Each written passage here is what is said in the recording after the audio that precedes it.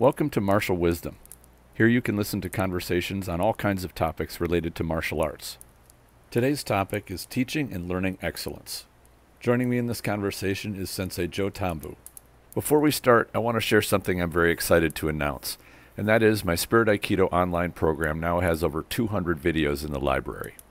In the most recent video set, I've released a series on the self-defense entry for Aikido practitioners. These entries use movements which every Aikido practitioner is familiar with. What I share in these videos is a way to apply them in a way that's very useful for self-defense. If you'd like to support the show, please consider subscribing to this online program. There's a lot of content I know you'll enjoy. Another option is to contribute any amount you like through the PayPal tip jar. Even small contributions are greatly appreciated. I hope you enjoy this episode. Now, on with the discussion. I'd like to welcome back Joe Thambu Sensei to the podcast. We're going to have a great conversation today. Welcome back, Sensei, and great to have you on again. Thank you, and Joe's fine. Joe, excellent.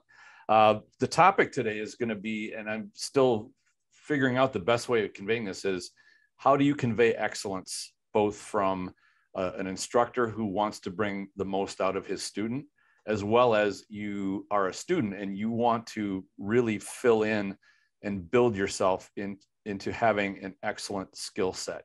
So I want to cover this kind of from both angles. So this may be ambitious to do in one discussion because there's how much time do we have? Yeah, exactly. But there's definitely, I think, a magic relationship part when both parties are doing what they need to do to bring out the most in the student, and that is the intent from the instructor as well as the intent from the student. So maybe we could start from the instructor part. If you are an instructor, I'd like your views on how you bring the most out of your students to get them to fulfill their potential.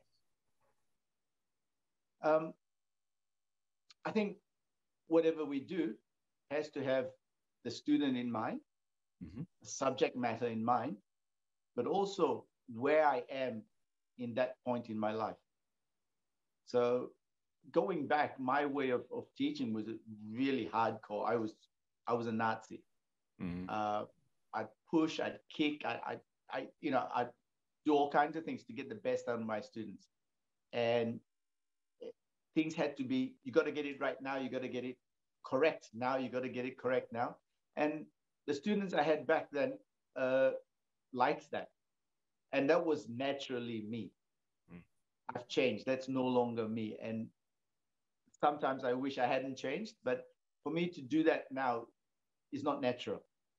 So have you found a better way, a way that works more efficiently? I think maybe I'm more patient now.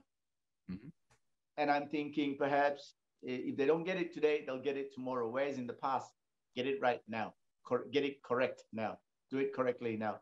So I've changed, maybe not for the better, but I cannot do what is unnatural for me. Sure. I cannot teach in a way that's unnatural for me. So that's from my perspective, firstly. Sure. Then, there's a lot to unpack here.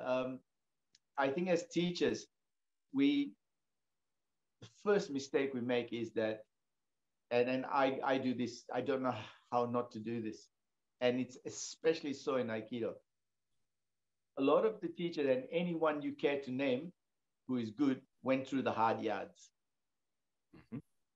And then discover a softer way, a more fluid way of doing things. And then we try and teach that softer and fluid way to our current students. Whereas we should let them do the hard yards. I agree. We need to let them walk that hard path. We need to let them get beaten up a little bit like we did. Mind you, litigation now is, but you know what I mean? It's, we try and make those shortcuts for them. And I think your post on Facebook, what was it? There's no shortcuts, or do the work, because forget exactly how I put it. It was very much a right off the top of my head thing of it was brilliant. The only real shortcut is realizing there are no shortcuts. Perfect. Yeah. But then as teachers, we try and do that for our students because we think our job is to, if it took us 15 years, we should try and get someone doing it in 5. Mm-hmm. But there's something lost in that. In the Yoshinkan system, Yoshin is to build your spirit. Not just teach good, immaculate technique, it's to build your spirit. And how do you build one's spirit? Push the envelope. Mm-hmm. And that comes, being treated harshly. So it's, I think that first mistake we make is we try and shortcut our students. Sure. And we got to learn what you said and say, there's no shortcuts. Yeah. Right. And I have found that there are the technology of teaching, there are always refinements to not waste training time. And there are, not to say that it's pursuing a shortcut, but you do want to pursue the most direct line from point A to your destination and not take circuitous winding roads and offshoot paths to find where it is you want to go. And but I think that within there, the idea that the teacher is looking to help guide the student along the most direct path to where they want to go is an important thing for the instructor. On the student side, it should be, I don't care how long it takes along that direct path. It's not like I need to be there by Friday. I can, build upon what I'm doing this week, and I'm going to build upon what I do this week, next week, and build upon that later. And not to be, drumming the fingers, kind of go, when am I going to be good, and to be impatient. Let me quote Inoue Sensei, one of his stories. He said, if you take a lift inside a mountain from the bottom to the top, you see the view when you get in the lift, and you see the view from the top. But if you're walking up the mountain, you enjoy the view at every different step. Sure. It's a different view, different Mm-hmm. experience. Yep. So he says, don't be in a hurry to get from A to B. Enjoy the ride. Enjoy the walk. Yeah. Yep. And I found too that and must say that I've never been kind of the drill sergeant type instructor. Although in my exuberance to try to convey what I've learned to others, I have fallen into the trap many times of flooding a student, trying to give them too much too quickly. And the patience that I learned, similar to the patience you learned, I think the lesson was a little different, but the overall goal was the same. I realized that students are only ready to absorb when they get to a certain point. If you give them tips or information or instruction that they're not ready to absorb, it'll just pass right over them. But if you're there at the right time and you can see it and be there with just what they need to learn next, then that's when the growth really, you can see it. So there's I see an issue now with a lot of teachers on the seminar circuit, mm-hmm. me included, right? We try and give people too much, and we try and overly teach because we see them once a year or something. In my dojo, it's different, but when we're on a seminar, we try and explain a lot. We try and teach too much, and I think that anything worth learning has to be learned, cannot be taught. And I think Aikido is an art form that I can open the door, but I cannot teach you. You have to learn it. So right. No matter how many times I tell you this is the way it should be, and I tell you all these nice, I really got to give you time to learn it. Mm-hmm. And you got to be able to work it out yourself and things like that. And instead we just we try and drill people and explain things to the nth degree. Sure. It can't be taught. It has to be learned. Mm-hmm. Yeah, and that's the thing that, to me, I like having my students feel it, when they can feel how a technique or how something goes. And that's why I like getting them to do reps more than I like just sitting and giving them a description or an oration. I mean, that's part of it, because I like them to understand why. Like, why are you doing what I've just shown you to do? Like, what are the important things you should be looking for to try to get them closer to that feel. But the ultimate goal is them being able to feel that smooth connection and how they manage their own movement with Uke's movement, that sort of thing. But, you know, I've had people ask me like, well, what do I do if I get to a class or something with an instructor I don't like? Should I go to an Aikido class with an instructor I don't get along with or I don't care for? And I always tell them, like, you'll learn much more from your Uke than you will learn from the guy or the woman leading the class. Like, that's where the real learning is done, when you can feel that exchange from Uke to Nage, whether in whichever side you're on, you're going to learn. And, you know, that's more important than who's actually guiding the class.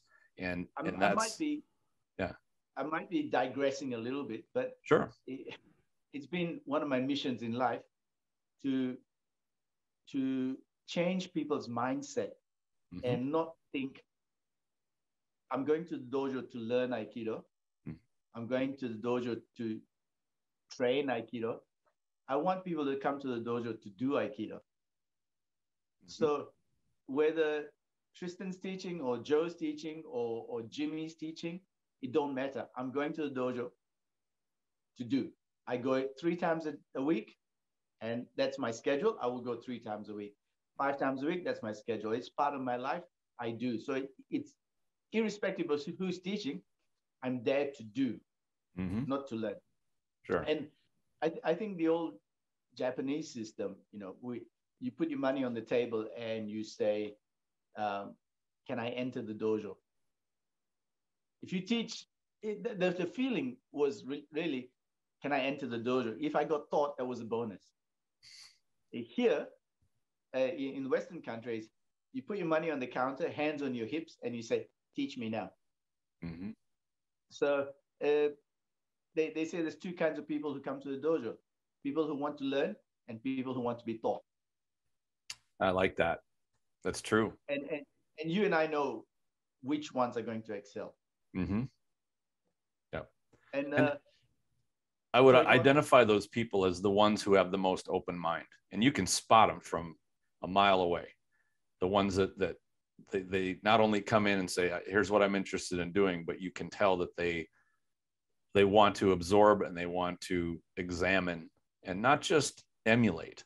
I think like you identified, the people who want to be taught, want to go through motions and try to, you know, kind of copy the motion. And you can tell that their mind really isn't engaged, but their body is kind of trying to just follow along.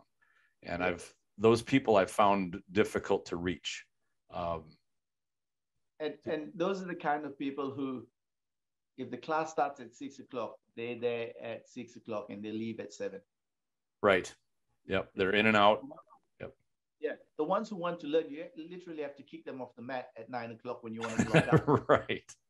Yep. But someone asked a friend of mine who teaches BJJ, you know, how do you get good? He said, be the last to leave.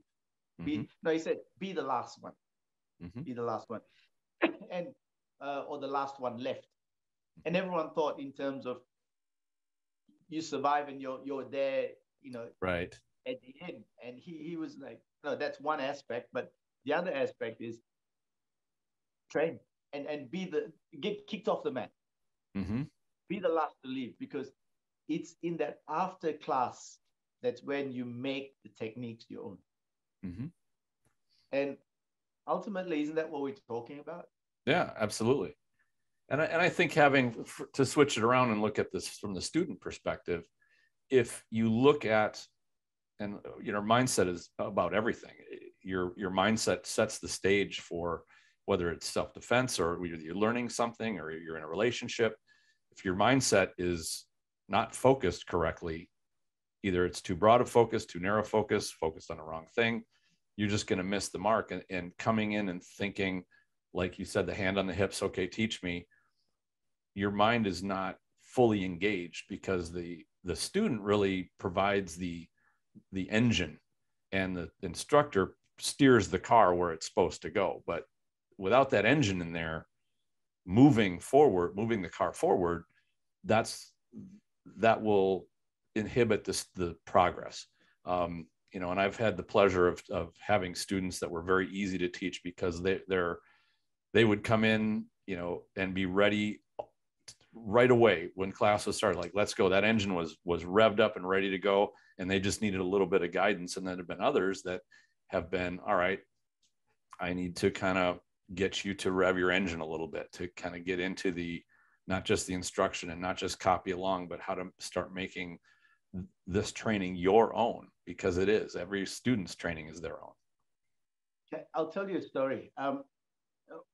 I had this visitor come out from England, and he was a strong boy. He was strong, and he would resist every technique, and you know, and I got to a point one day when I just got really angry, and I smashed him.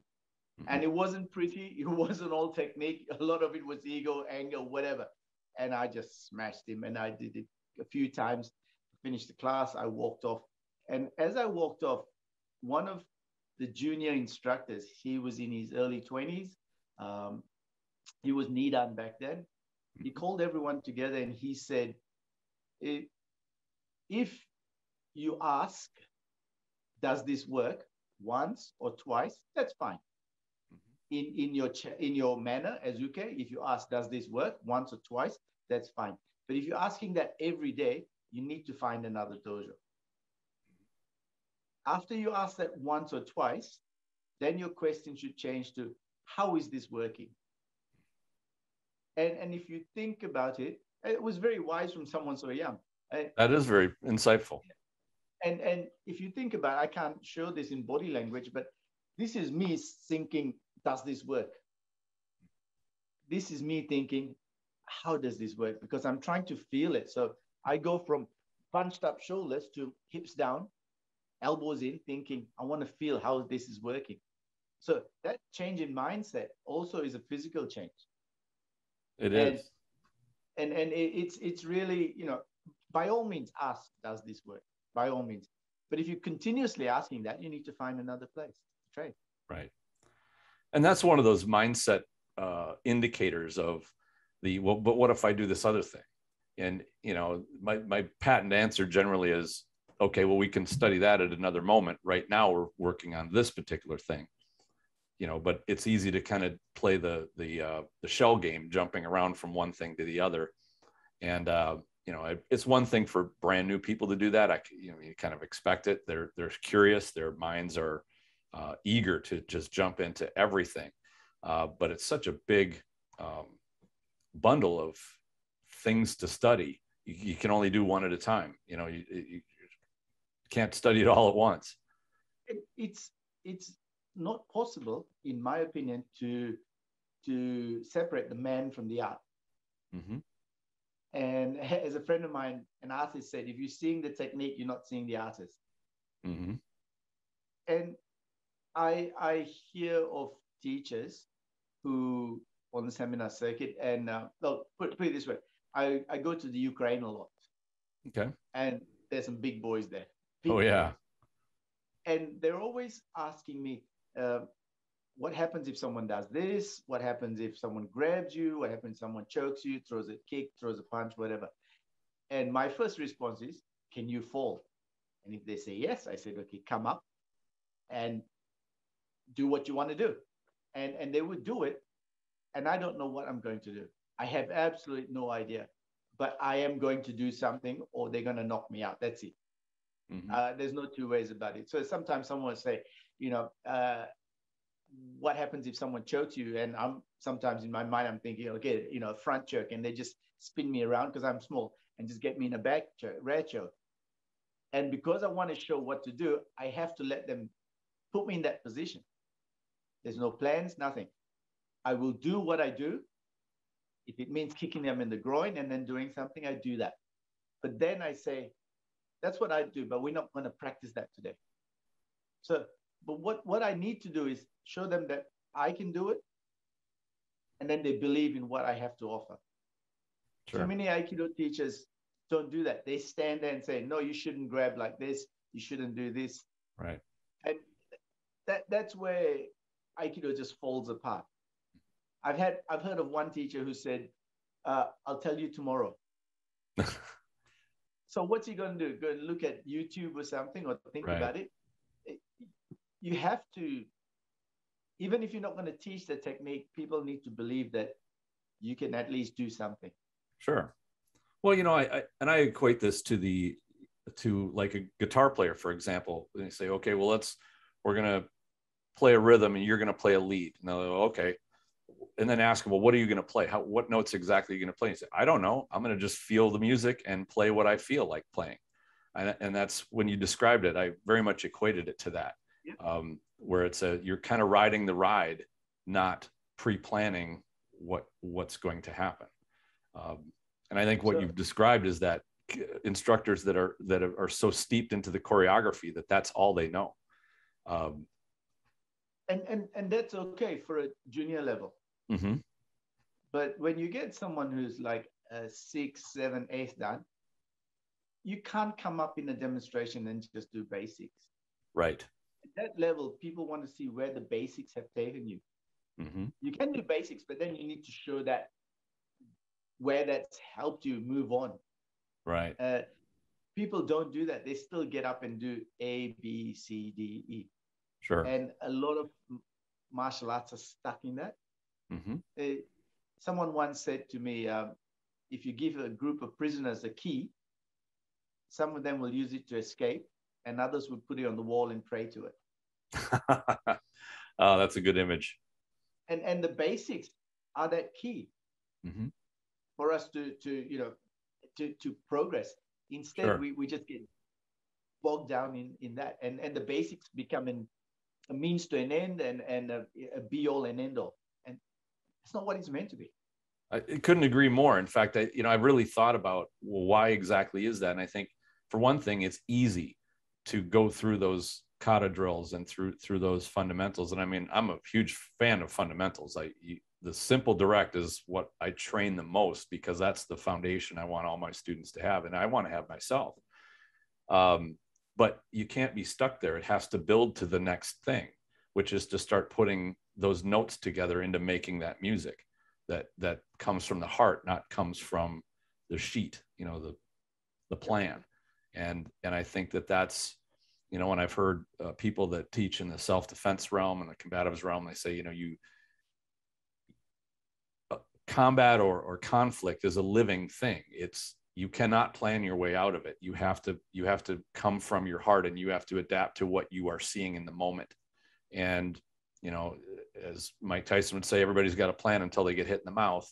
And that's how it works. So not to say that, you can't have plans, but to not experience training in such a way that you have no plan. And this is why I like bridging into jiyu-wazas and randoris and that escalation into the free form as part of training, even with newer students.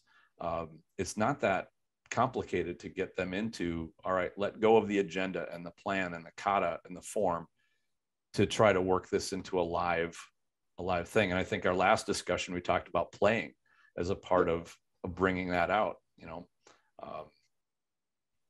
What do you talk about plan? I think the dojo, Aikido, martial arts is a microcosm of life. It is. Right? Everyone had big plans, and COVID hit. What happened to your plans then? Right. But, we have plans are great, but they have to be adapted as well. And if you cannot adapt, you're dead. Exactly. Yep. And the fun part is training into that adaptation, and not throwing so much into somebody's environment that they can't navigate it, but to start to learn to navigate more and more challenging situations is very nourishing. And I'll talk about adapting. Worked with one of my students, and he probably had anger management issues. Working on the door of a nightclub, someone grabbed him. He went to do nikajo or nikyo, as you'd call it. It was about there, and you get to a point, you grab someone's hand and you think, this ain't working. This is not going to work. Yep. So he got it to about there, and he headbutted the nikajo. Okay. He dropped the guy. Oh, I bet. Yep. Yeah. And that's improvising. He could have done the Kihon one, put it on your chest, but he was a fluid situation. He went here and bang, that was it. Sure. And another time, I wasn't working, but apparently there was an altercation, and he came flying. He launched his body. He did what we call an irimiski, or in Tamiki Aikido, it's called shomenate. Yeah. He launched his body and put the guy's head through the wall. Oh, yeah. But he put his whole body. It wasn't, wasn't pretty. It wasn't basic. But he adapted. He used the principles, and he was there to talk about it afterwards. Got the job done. That's it. Yeah. But you can't teach that, can you? Well, that's the thing, as I look at the idea of, okay, you're training the physical part to get used to moving bodies, eyeing up range, dealing with angles, the physical realm. Then there's the mental part that is I think the glue that holds all of that together, that makes those, like the adaptation you just talked about, possible, because your brain is not stuck in that physical realm thinking I have to follow the formula that I've done. Really what I'm doing is letting my body do what it has felt doing many, many times in training. I know the anatomy of my attacker. I know my anatomy. I know my balance. I know the movement. And then you can, like the musician, you can improv. You're not stuck playing, a pre-made or pre-written song. You're now writing your own song as you go along. That mindset part.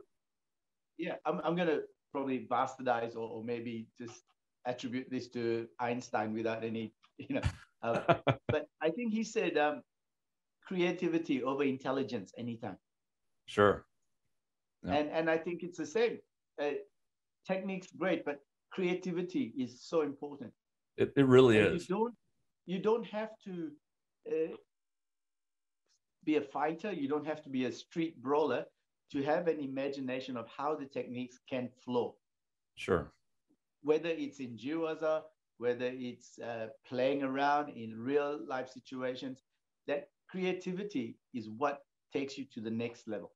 Absolutely. In fact, many athletes will talk about being in that flow state, whether they're playing tennis or they're, with whatever activity that they're doing, they just get to that. My body's flowing. I'm not thinking about it. I don't have an agenda. I have kind of thoughts, but my body's moving smoothly. It's working with the mind. I think that's very crucial. And I think you're right, that creativity is part of what brings that excellence out, because without that, you're copying somebody else's movements and you're not having that creativity. And I wonder if the way that the Japanese often look at authority is almost counterproductive to instilling creativity in students when they pursue doing what they are told by their instructor over searching what feels right inside of them. You know what I mean? Yep. I don't think it's Japanese per se. Mm-hmm. I think it's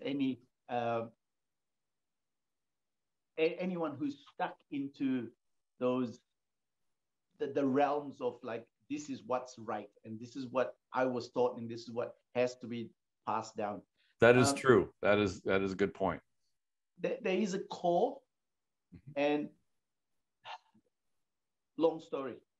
I went through a stage years ago where I couldn't lift my arm past there. And this was in the 90s, where I was doing lots of demonstrations, mm-hmm. probably 30, 40 a year, because mm-hmm. I wanted to promote Aikido in Australia. Mm-hmm. And so I would do demonstrations at kickboxing tournaments, karate tournaments. I had lots of friends, and I used to, do it all the time. You asked me and I'd do a demo. And all the UKs were a lot bigger than me. And I would do this technique where I would launch myself and do iriminage without raising my hand. I lift my whole body. Sure. Now, whenever I traveled, people would say, "Oh, teach me that technique, teach me that technique." And I'd say, "No, that's bad technique." They go, "It looks brilliant." I said, "No, it's bad." The only people never asked to be taught that technique were my deshi, or my students, who before the demonstration would massage my arm and then rip on my arm. And they knew that that was an improvisation. Sure. And if I could, I wouldn't jump. But because they were tall and I couldn't raise my arm, I jumped. So they knew, okay, that's an improvisation. That's not the core. But people who don't know the teacher mix up what's the core and what's the peripheral. Sure. And then you end up throwing the baby out with the bathwater. Yep. And you don't understand what to keep and what can be changed. And then ensues all the arguments over, well, is that good technique? Is it not? Would it work? Would it not? I mean, it sounds like the same dialogue that seems to happen regarding Koichi Tohei and the Tohei hop, because he would do the same thing. You know, coming over to America and having these tall American ukes, he'd be jumping, you know, and I mean, I can appreciate him using that body drop and what he did, but it's funny when I see even now, I'll go around, I'll see guys that are over 6 feet and they're hopping around because Tohei did it. You don't need to, you're tall. What about people who have English as their native language, speaking like a Japanese person speaking English because their teacher spoke that way? You know, to be honest, I have always wondered, there are a number, on that same related note, a number of Japanese instructors that have lived in the United States for 25, 30 years, and they still speak with a very thick Japanese accent. And there are very few people that can live in a land and speak perfect English, or could. And it's always wondered it, because, you know, accents are things that you can pick up when you move to a new area, and that you can lose as you become more fluent in that native language. But I've always wondered, you know, does this paint kind of an image that people kind of want and expect from a Japanese martial art instructor to sound, you know, have a thick Japanese accent? You know, I can't answer that. I don't know. I can't answer that, but can I say that a lot of Japanese instructors who come out to the West are very insular? Mm-hmm. They move in their own Japanese circles. Mm. They teach their martial art. They don't work outside of that. Mm. And so their language skills don't change. I know many Greeks and Italians who've been in Australia for 30, 40 years, and they still speak with a really, really heavy Italian or Greek accent. Their English is so limited because they work with other Greeks and Italians. They, you know, sorry, sure. I'm digressing, but it's no, that's a good point. Yeah. That could I think they can be quite insular. And maybe the mindset, I'm not changing. I need to preserve. Sure. Maybe. Yeah. You know, and it's funny that I had one of my best friends ever from here moved over to Australia, and she came back a few years back, and she had such a thick Australian accent that I almost didn't recognize her. It was almost jarring because she went from, like, you know, perfect North American accent, you know, which to me didn't have one because it's spoke the same way that I did, and then to come back, you know, as a thick Aussie with the slang and the whole thing, it was. Can I? Sure. When I travel overseas, when I go to England, or when I was in Japan looking for work as an English teacher, people would pick me as an Australian straight away, right, and say, "You're Australian," and I'd say, "Yep." But in Australia, people ask me what kind of accent I have. So I sound different, right? And like a chameleon. I don't know. I think it's the same in martial arts, because when I teach other martial arts styles, they say, "Oh, you do Aikido." I said, "Yeah." But when I teach Aikido, people ask me, "What other martial arts have you done?" Because I tend to mix it a little bit. Sure. And I have a different outlook on how to do Aikido and how you want to enter. And you know, my Aikido is not as circular as I'd like it to be. So people, I think it's perspective. Sure. I've done, you know, I've dabbled in other things, but not long enough to say I've actually done it. So for me, it's just Aikido, and what the angles it's taken me off is based on my experiences and my imagination, I guess. I did want to, I kind of diverted there a little bit, but to kind of bring it back on track, one thing I wanted to ask you in this conversation was, as an instructor, having a student come to you who is perhaps introverted or maybe shy, how do you look to bring that out, bring the inside, I guess the more assertive part of them out, or find it and then let them start to explore it, to build their confidence? I'm finding that's very much a mindset type of a challenge in terms of instructing somebody like that versus somebody who comes in who's got a certain amount of assertiveness, and they kind of understand what they want from the art and they can apply themselves.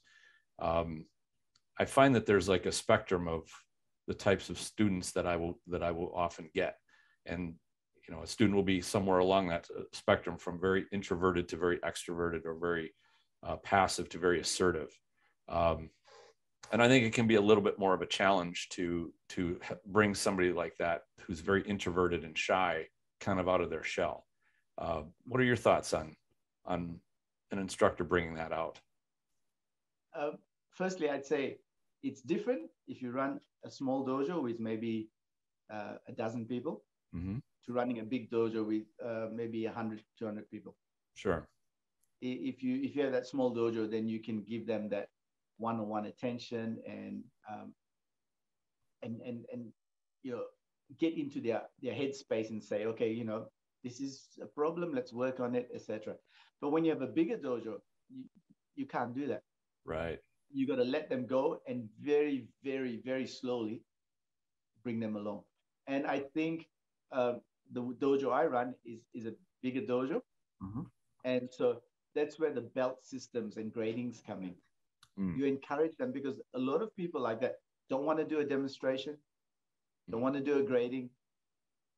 And so rather than say you're introverted or you lack confidence or whatever, you change the goalposts and you say, do this test. It will help you improve your technique, training for the test, and it will help you, you pick something, ukemi. Sure. Work on that ukemi, it'll take you. And achievement lends itself to confidence. And confidence lends itself to achievement. And Definitely. Then once they see themselves achieving stuff, you can then say, hey, look how look where you've come from and look where you are now. Mm-hmm. So I've had a female who lacked a lot of confidence. And it took her ages to drum up the guts to come onto the mat. She'd say, I want to train, then she'd cancel. I want to start, I'd cancel. Finally did. And after 2 months of training, 3 months of training, I put her with a raw beginner, mm-hmm. who was really struggling. And that person, I knew she did a trial class, would never come back. And I pulled this one aside afterwards and I said, that's what you were like when you started. Look at how far you've come. So yeah. I have it as an instructor. I have it in me to change the goalpost. Sure. And my goalpost is never what is obvious. Mm-hmm. So if lack of confidence is a problem, then confidence is not the goalpost.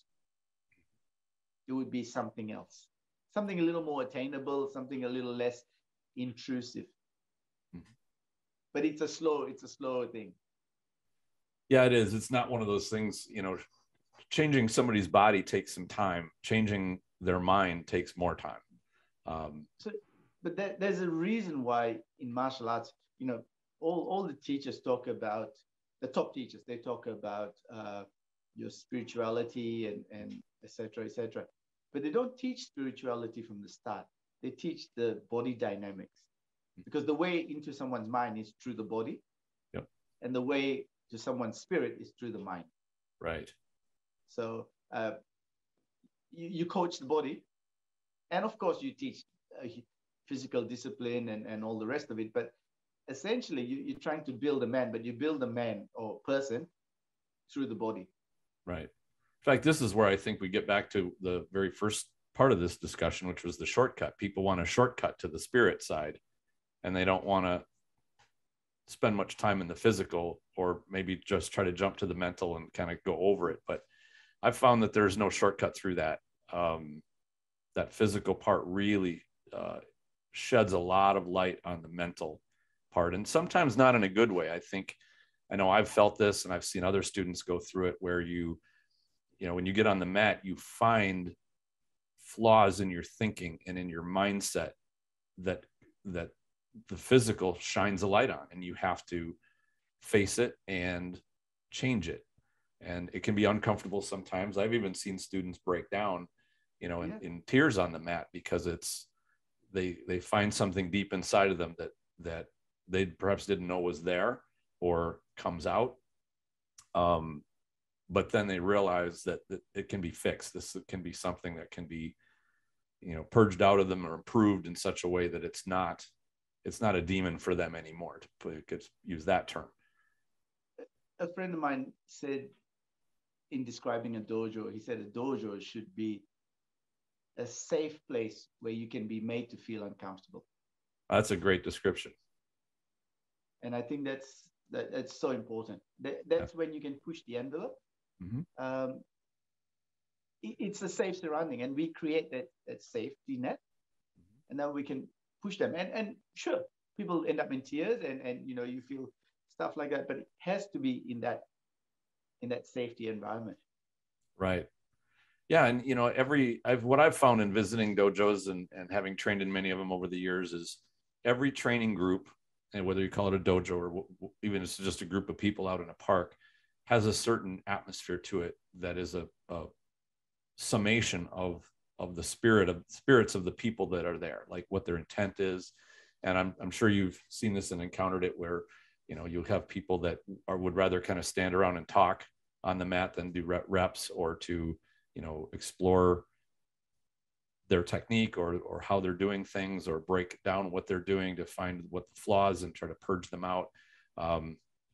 And I found that if there was one thing I was nervous about opening a dojo, you know, we're just doing our 10-year anniversary now, so it was 10 years ago. Oh, congratulations. Thank you.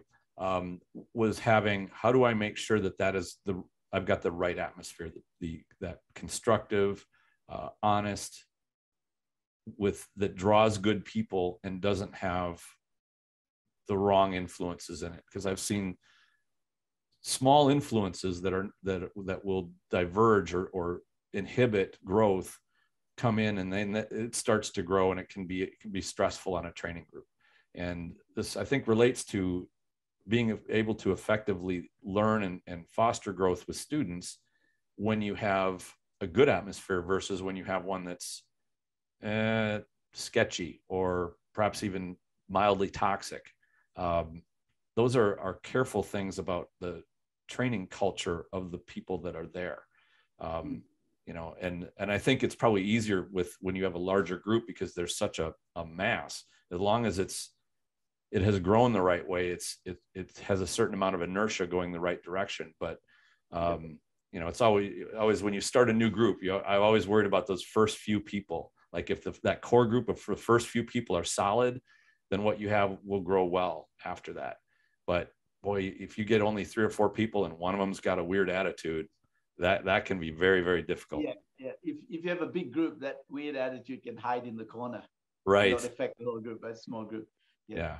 So how do you pick a good dojo? How do you pick a good one? Yeah, I would, and I've been asked this many, many times, but the first thing I would advise is say, I wouldn't even worry about what art they're teaching, but go and look at the senior students, because that's what that group is building. If you get a weird feeling from what those senior students are and you don't want to be like them, then I would just turn around and walk out. That's probably one of my biggest indicators. Let me put it very plainly. This is Saito Sensei said this. Mm-hmm. He said that if you want to pick a good dojo, 1, make sure the head instructor can make the technique work. Mm-hmm. 2, that the seniors are looking after the juniors. Yep, that's good advice. That's really succinct and bang. Mm-hmm. And that from there would emanate the atmosphere you're talking about. Mm-hmm. Where you're looked after, but you're also coached, Right. and you're also learning technique that's at least one person can make it work. It's not airy-fairy. Right. Yep. Yeah. Well, and I think you hit on the right word there too, the coaching part. And I think I've seen larger dojos that have like senior students that are assigned to be like take the coaching role with junior students because the head instructor or the instructors, there's just too many students, they can't do it with all of them. But to see that the job is being done of having somebody that can have a personal mentor relationship with students, I think is very important.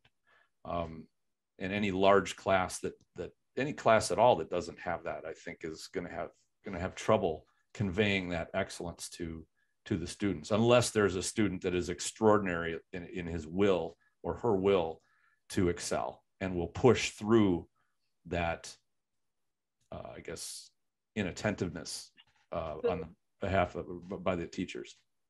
Is this a flaw we have in martial arts? You go to university and everything's set up. It's been thought of, the curriculum set up over years and years and years. You go to a dojo and we follow someone who is gifted. We follow a natural. Think of all the great teachers, doesn't matter what martial art, they're all naturals. And, in the words of John Lennon, if you gave them a tuba, they'd squeeze out a tune. Right. They're artists, they're naturals. And here we are, people with two left legs and no right, trying to follow a natural. Shouldn't we follow someone who is totally hopeless, but went through the system and got good through the system? Now that's a perfect system. Yeah. But instead we copy naturals. Yeah. That's a good point. In fact, I think, we're at a time now where we see exactly that. We have Shihans that went through the system and they did not connect with what the natural, maybe a generation or a couple of generations ago had, but they, did the Xerox copy of the Xerox copy of the Xerox copy and could go through the motions. And, I'm disappointed to say that, I've run across some of these people that even though they've got the rank and the prestige and all that other stuff, they don't have the actual talent to go with it. And I think a lot of it's political, but you're being too polite. It's I'm being very diplomatic. It's just, I don't see anything in those moves. I don't even see them understanding those moves. Right. It's become so robotic. Mm-hmm.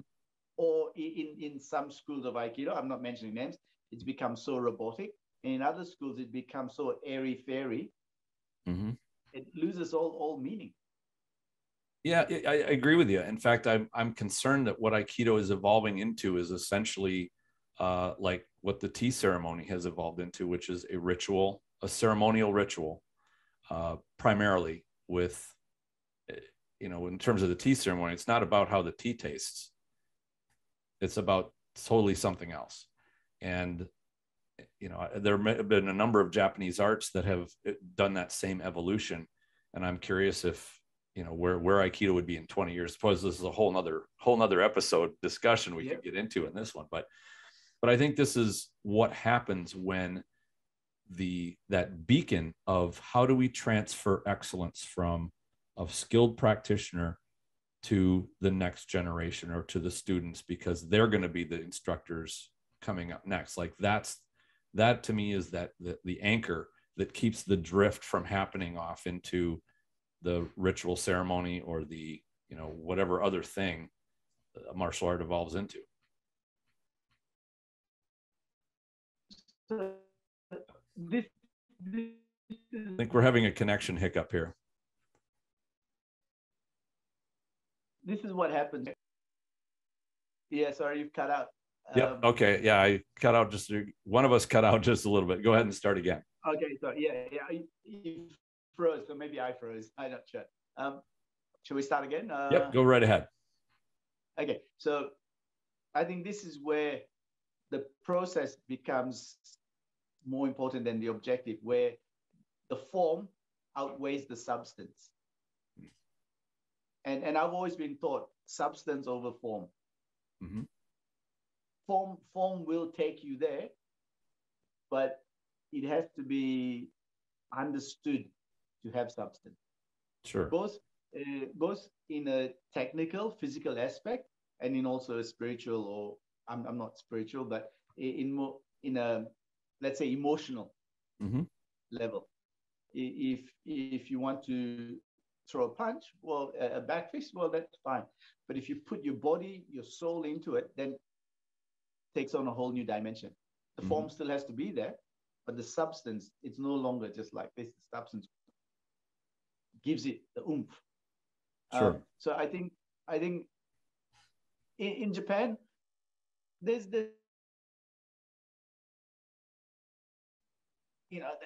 no street fighting, there's no violence. So why should they really want to practice against for self-defense? It's not necessary for them, which is fine for them.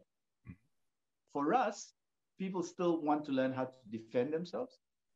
Having said that, if you ask a room of people, how many of you had been in an altercation in the last 5 years, hardly any hands would go up. How many people have you known been attacked with a knife? Only a couple. Yeah.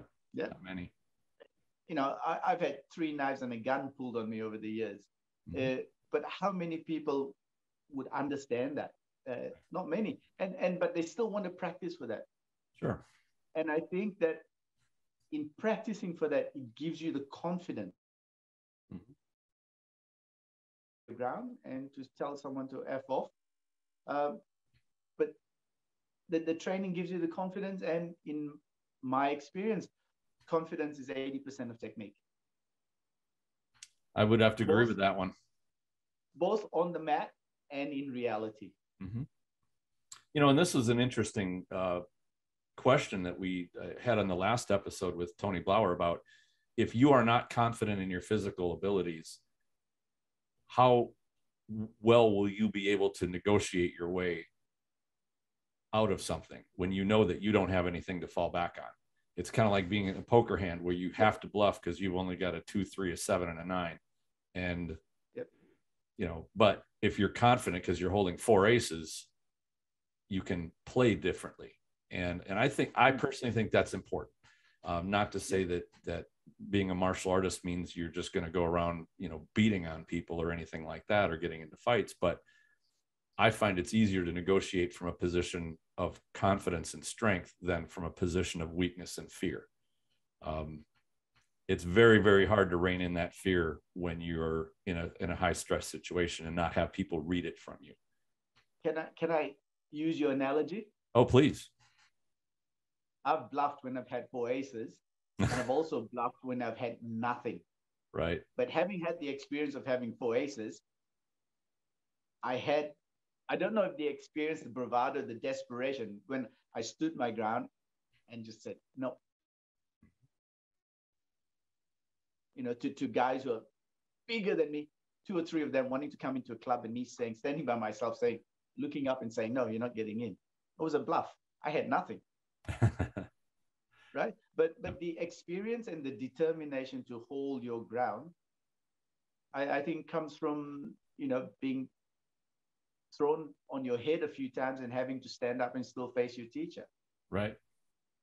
Yeah. And I think that's a valuable experience. Go ahead. I think you just flipped out for a second there. Flip out again. Okay. So, Tristan, we can't talk about this without talking about shuhari. Right. Exactly. Are you okay if we go down that route? Absolutely. That's a great topic. Very relevant. So, and I need to complete the circle. So when we were talking about creativity, you said we put into perspective the way I see it. So if I freeze, just put up your hand here. There's different connotations on shuhari, right? So in shu, you're learning, and the best way to learn is to copy. And in ha, you're starting to understand or master the technique. And in ri, course, you forget the technique and you start to flow and you do essentially what we see all the grandmasters do, right? The issue is people think they separate stages. They're not. They can coexist in the one person in the same class. Mm-hmm. I can do jiyu-waza and think, oh, Jesus, that was rubbish, and go back to the basic and think, that's where I was wrong. Look at the basic, bang, that's where I was wrong. Take it back to the middle stage of understanding it, and then try and use it in a free format. So it coexists. It's not 3 years in Shu, 5 years in Ha, and then you're in Ri. Don't work like that. It evolves, and it's that. What would be the connection between the three? Sure. So I like the way you describe that, because I think a lot of people view of the, well, I want to strive to get to that Ri. I want to climb that ladder, and then once like I'm now enlightened, I am beyond form, and they view it like an achievement. And the way you describe it just shatters that illusion, because I think it is an illusion. You don't ever get to that point of enlightenment. And I've known some very, very talented, extraordinary martial artists, and not one of them would ever say, yeah, I'm enlightened, I've got everything. They're all back to that. All right, I'm going to go back to the beginner. I'm going to go back to studying, understanding. They really go through all of them. Well, there's a Zen proverb that says, if you reach enlightenment tomorrow, what then? Right. So, and you're right. The people who are enlightened will never profess to be enlightened, because they always think there's more to be done. Mm-hmm. I'm not there yet. Oh. And even if you reach the pinnacle, you may not go any higher, but you change, you evolve, and you might stay on that same plateau, but you evolve. Sure. But going back to, there has to be a constant in Shu Ha Ri. Mm-hmm. In Yoshinkan Aikido, if you ask people, that constant would be the kamai. Mm-hmm. And your kamai should change in different stages. The way you express yourself, the way you take kamai. For me, it's not kamai, but it's the self. Mm. Whichever stage I'm in, it's the self. And what keeps the self on that straight line is the objective on the end. Okay. Which, might be, for some people, might be an inspiration they're chasing, or an image they're chasing, or they want to be like their teacher, whatever it is.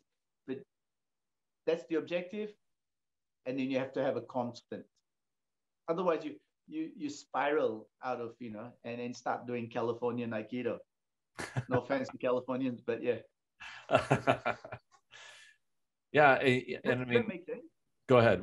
I think it does. I think it does, and I do like how and I'm going to look at this the way that when I go from my own examination of my understanding part, when that shifts into improvisation, and then I go, well, no, I'm way off the form. Now I need to go back and look at the form part and how that fits with my understanding.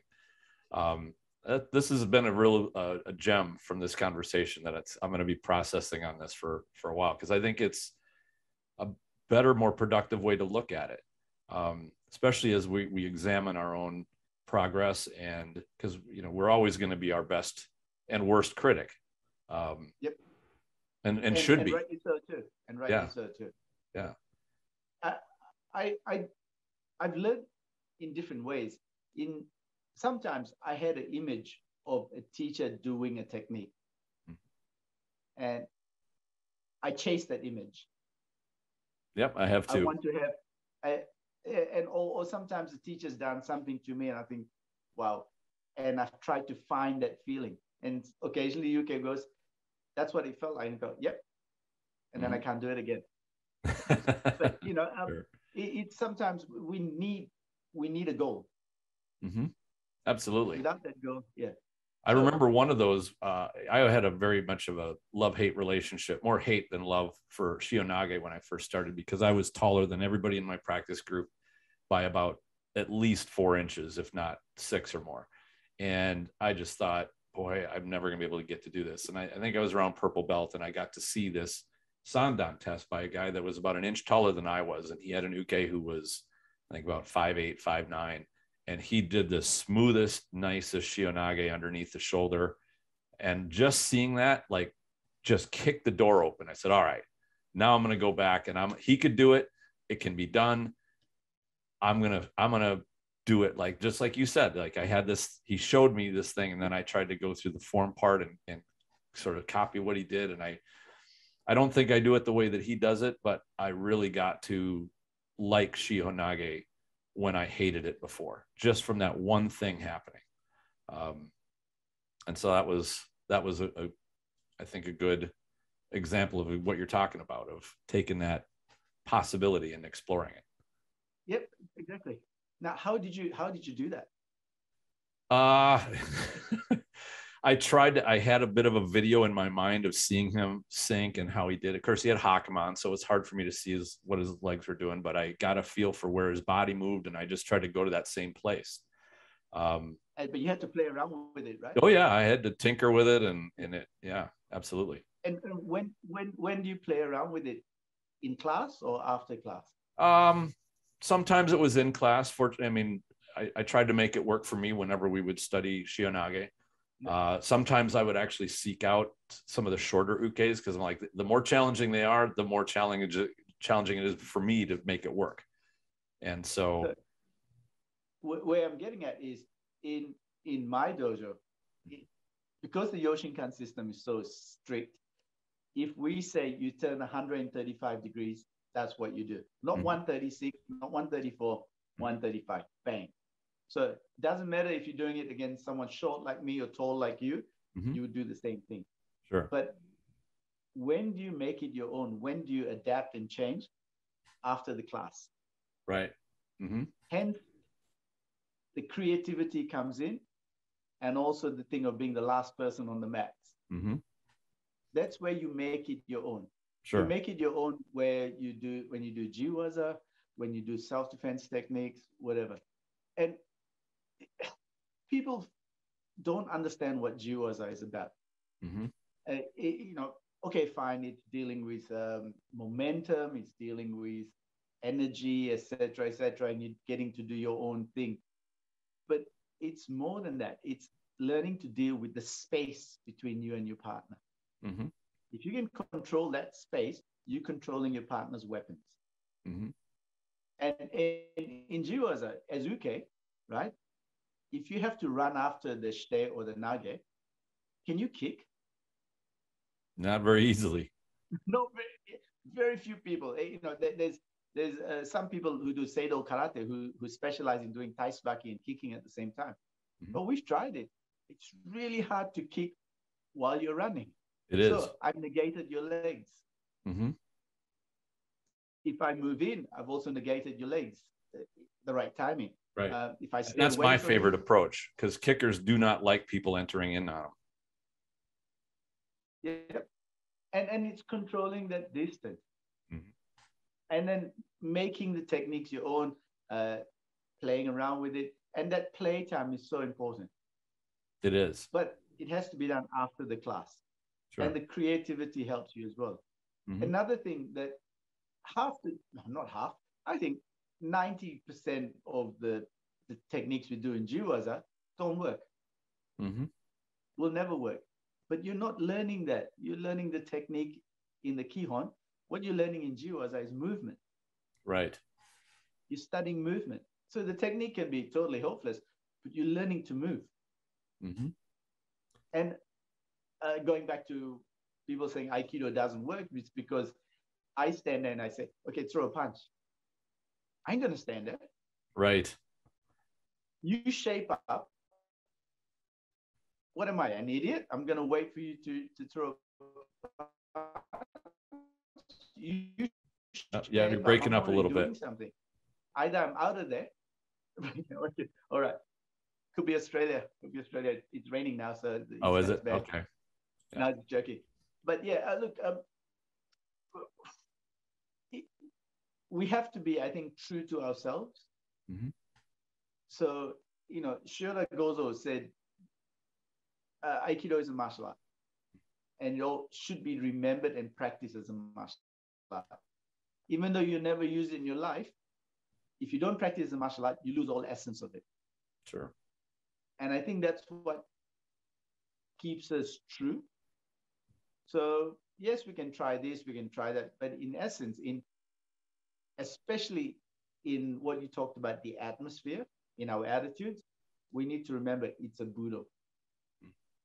And this is my fear of Aikido. It's like it's not big. It stopped being a Budo in lots of places. I think it has. In fact, what you mentioned a moment ago, I think strikes on that, and that is using that movement to control the range, control the angle and the orientation to your attacker. That's a very assertive mindset. That's not a passive reactive one.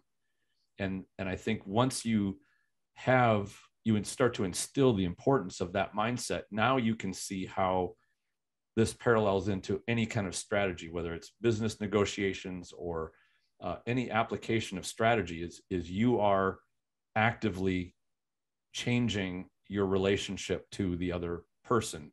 You protect yourself, you maneuver to a better position so that you can apply control if need be. All of those things come from that movement part. And that's why I liked how you described that, of controlling, and not because you're just running somebody over, but you are making sure that the angle, the range is all what you want it to be, not what your attacker wants it to be or the other person. So I move because I'm 58 kilos. I cannot take a hit. And if you're going to hit me, my head's the hardest part. If you hit me in my chest or in my gut, I'm done. Mm-hmm. I'm done. It's my strength. Let me ask you a simple question. You can delete this if you want. So when do you, like, okay, if I pull, you enter, yes? Right. Yeah. Yes. So I'm sorry, breaking up just a little bit there, so I don't know if you got my answer, but yes. So, all right. So when I pull, you enter. You do an irimi. Yeah. When I push, you do a ten. You turn. In Yoshinkan system, it's called icheni. So I pull, you enter. I push, you turn. If I'm striking you, when do you enter and when do you turn? I'm sorry, you broke up there. If you were what? If I'm striking, when would you enter and when would you turn? I would, as soon as possible. Hopefully, as you're loading your strike is when I would enter. Okay. And if the strike comes in? Then I turn. Okay. Or then I shift off the line, either way. Very good. So I would say, if you're faster than me, I would turn. Mm-hmm. If I'm faster than you, I would enter. Mm-hmm. Okay. Yeah. So before you land your weight forward, I would enter. If your weight's landed, I turn. Mm-hmm. Where do you get that experience from? From jiyu-waza. And the sad part is, I've asked instructors, Japanese instructors, a lot of other people, when, someone pulls you enter, someone pushes you turn, when would you enter a turn? When would you use which one if I was throwing a punch? And I've been said, if you throw a hard punch, I'd turn, and if you throw a gentle punch, they'd enter. And I've thought, no one's ever thrown a gentle punch at me. Right, they're doing you a favor. Who would do that? Throw the gentle punch. No, yeah. That's because these people have no activity to think past pull or push. Sure. Yeah. And and that's why I'm taking it back to that creativity and understanding the hard part of understanding the technique, understanding the basics. That's so important. Sure. And most people don't get past the shoot. They think they do, but they don't. Mm-hmm. One thing that, and I'm glad you described that, because it brings to mind a variation of jiyu-waza that I've tried to instill that mindset of controlling the range. because a lot of the jiyu-wazas that I was taught was often you'd have a student, say, in the middle of a group surrounded, and they would stand there and they would offer a hand, or uke would come in to attack. They'd do a technique, they turn, and another one would attack, and they kind of do it one at a time. And the way that I changed it up to answer that question of when would you do that is, as uke approaches, you approach uke, because now instead of being a static target, you're changing your attacker's or uke's targeting computer. You're messing with it. You're adjusting that range, and you're going to close it before they get that attack formed, or you're going to start messing with that. And just changing jiyu-waza in that one respect, which is to have nage in the middle of the circle actively go to the next uke, whichever the next uke they choose, changes the whole feel of jiyu-waza, and in what I think is a very good way. So now you're setting the parameters, they're reacting to you rather than you reacting to them. Right. And this is a tactic we use in every day. Like, Absolutely. There's a group of guys standing on the street corner. You cross the road and stay away from them. I go up to them and I go, hey guys, what's the time? Now they're reacting to me. I don't know. Perfect example of the use of strategy. It's brilliant. Yeah. So I'm just showing you, hey, I'm not afraid of you. I might be, but I know if I put my head down and walk past you, you're going to pick on me. So I just go up, guys, can you tell me the way here or there, or what's the time? And now they're going, oh, they're reacting to me now. Right. So it's the same. And this is the creativity I was talking about. Absolutely. But also, that's a great description. And why do we do martial art if you can't take it out of the dojo? Seriously. Right. And that's so important. That's, yeah. And it's the same in corporate talks. And it's the same in teaching. What we talked about earlier, I can respond to an introverted student, or I can get that student to respond to me. Sure. And then I can lead that student. So it's the philosophies are the same, that the tactics change. Sure. The physical part can change. It's the fundamental strategy that's the same. Years ago, I had a student of mine, and we got to talking about, he was going to apply for a job, and very much an introverted type person. And he was struggling with some of his job interviews. And I said, well, how do you normally approach him? And he would describe it. And I would sum it up to say that he went in kind of afraid, sort of his hat in his hand, but like, I'll answer whatever questions you want me to answer. And I said, well, in your next job interview, give this a try. Go in with the idea of, like, you're interviewing them. Like, what about this company would make me want to work for you? And ask some questions within the interview. Don't be a jerk about it, but go in with that. I'm here to see if this company is a cool place, or if it's got people that I would like to work with. And just changing your mindset changed the whole atmosphere of his job interview.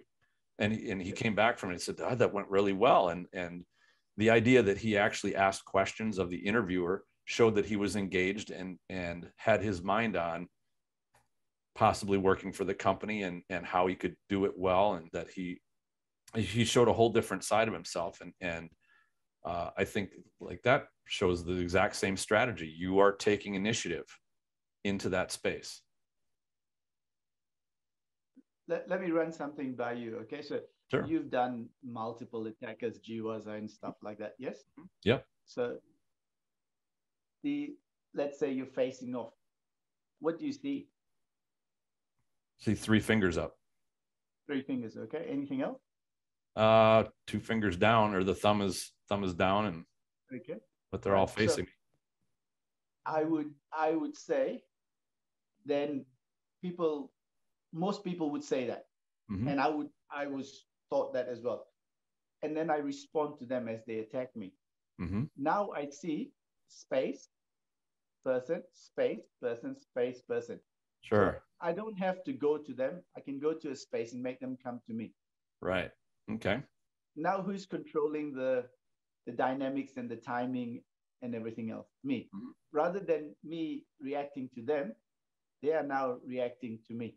Sure. So, and that changes the whole dynamic. It does. You know, one of the jiyu-wazas that I do is have somebody in the center of a circle, and I have the ukes walk in a circle, and when I say go, Nage's got to get out of that circle. And I think it strikes on that space thing that you're talking about.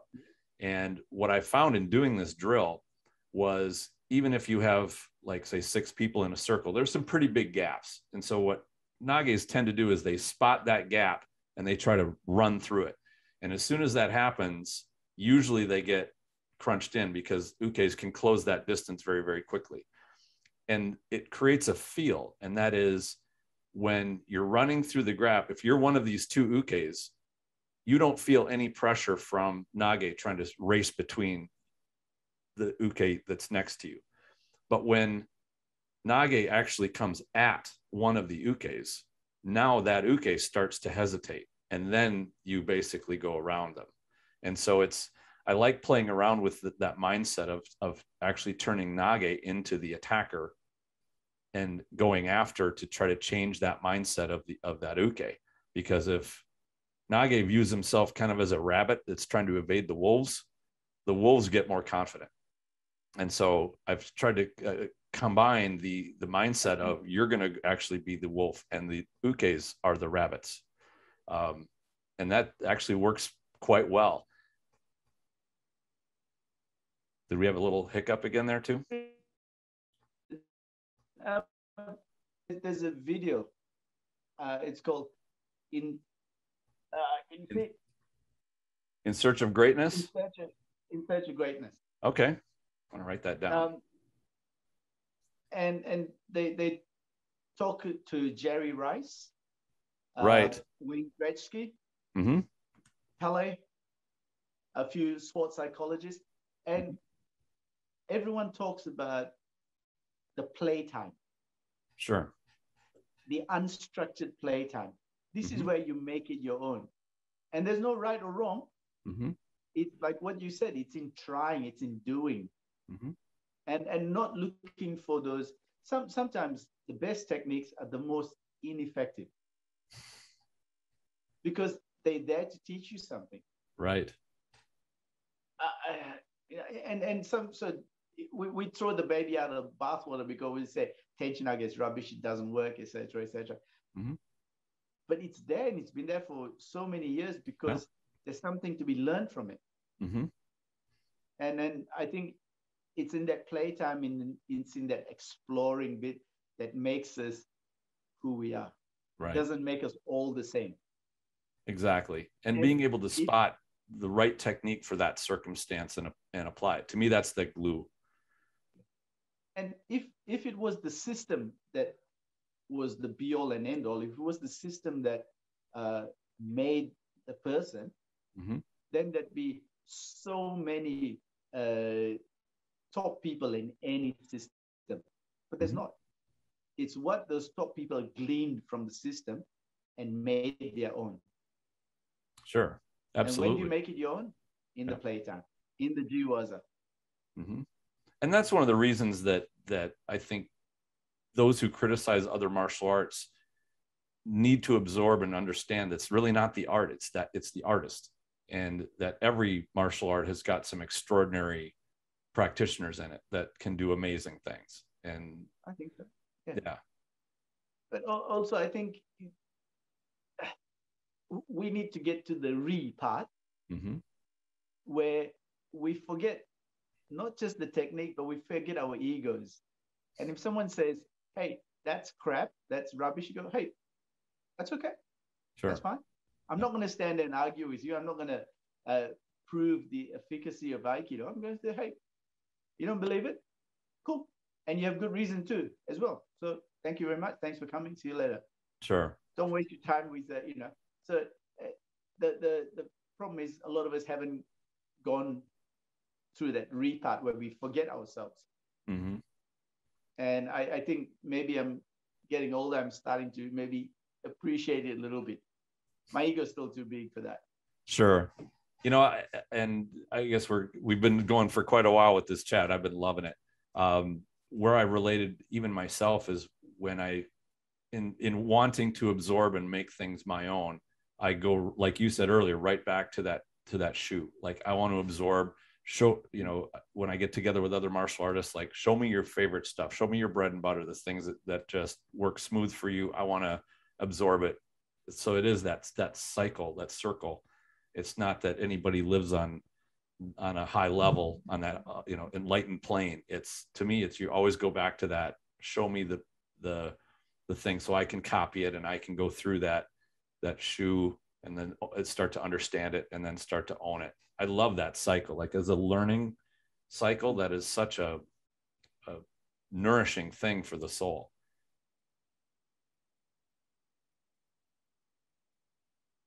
I think the secret to learning is to, I think we cut out again. Oh yeah, you cut out again. Start again. The secret to learning. Sorry. That's all right. The secret to learning is to enjoy learning. Absolutely. Yep. A musician once said, the way to get good at music is to enjoy the boring bits. That's true. That's very true, because it takes a lot of time. So yeah, you better enjoy it. If you're not, what are you doing it for? Exactly. Yeah. I never enjoyed the basics growing up. I was always too impatient. Sure. Like we've all gone through that. Dragon Sensei once tried to teach me EI as a kid, and I was just like, he said, that's not for you. Don't do it. Sorry, we cut out again, I think. Yep. Yeah, we're getting some connection issues, but yeah. So, you know, I think the right time, the right place, the right person, everything has to fall into place. And in learning, that affinity to the teacher is so important. Definitely. Yeah, and it's really, if you want to learn something, you have to understand where it's coming from. Mm-hmm. As a teacher said to me, you have to know who your parents are. Mm. And what he meant was, if you know why your teacher is teaching it in a certain way, then you know what to keep and what to change. Right. But if you don't know your teacher, then you don't know why he taught in that way. Just like my story with the arm.